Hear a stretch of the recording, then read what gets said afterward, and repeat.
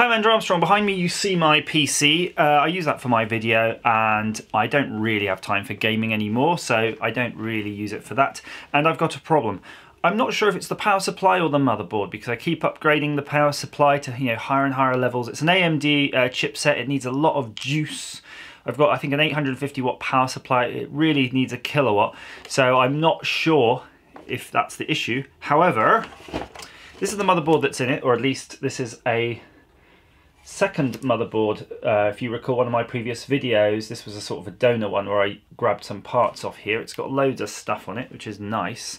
And I've recently been given its lesser sibling. So that's an MSA 99X, and this is an MSA 97 revision 2.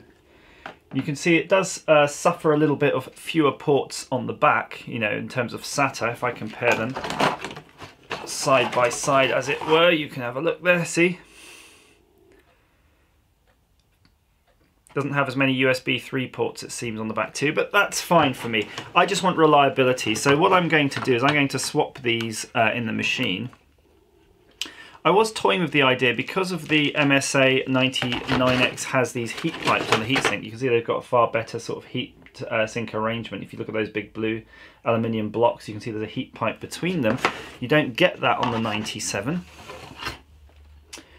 However, it's not really a deal breaker. So what I think I'll do, because it's an open case, I can relatively easily get in there and swap these out. And then I can just crank the performance back up to full and just see if the machine browns out or not.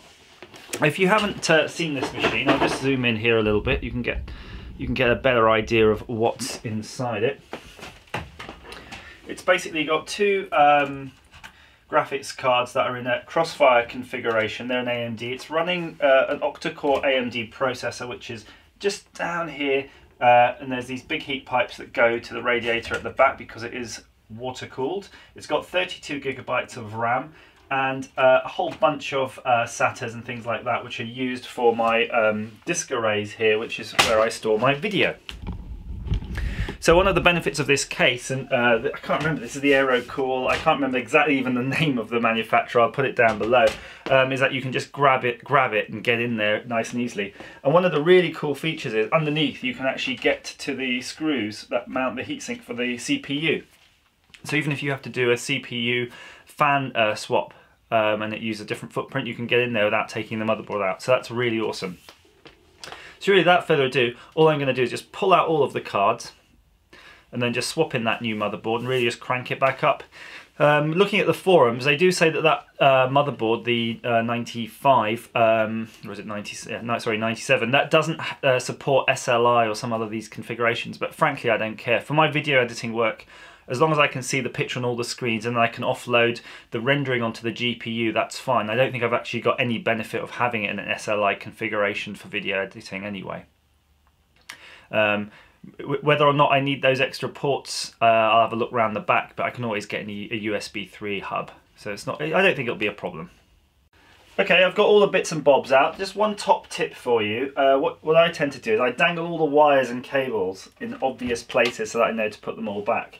But before you remove any of these more complicated multi-part connectors, which have loads of little jumper type connections on there, get your second motherboard up next to it, then you can just swap them over directly, because sometimes there's an orientation issue on these if they're LED, but it's got the hard disk LED, power switch, reswitch switch, all those little fiddly ones that sometimes come in a block, sometimes don't.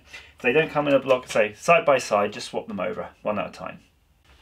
Okay, the moment of truth, it's all assembled, I've all put it back together. I didn't really come across any problems, but I thought I'd share turning it on with you, because normally this is when all hell will break loose. Can't get it working. Apparently this motherboard may or may not like my CPU, so I've got to go find another PC, because apparently you can put the firmware of the motherboard onto a pen drive, and there's a button on the board that says flash BIOS, something like that. So you shove this in, apparently you hit that button, it'll update the BIOS. So there's a possibility if I do that, it'll identify the CPU and I can get on with it, because frankly this was a job that was supposed to take just 10 minutes.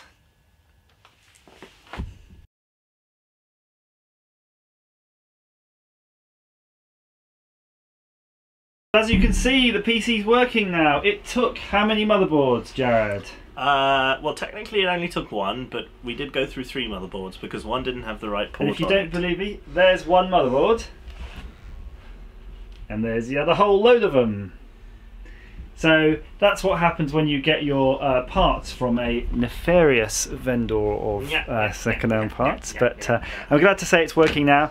And if you have the urge of doing your motherboard, please allow yourself at least half a day in case something screws up. Oh yeah, and do it on a Saturday morning so you've got a chance of getting a spare part. Well, technically I'd say do it on a Friday if you're evening, so you've got a chance of getting a spare part. There you go. Yeah. Good advice. Please feel free to leave a comment down below and click subscribe. And as ever, thanks for watching. Bye.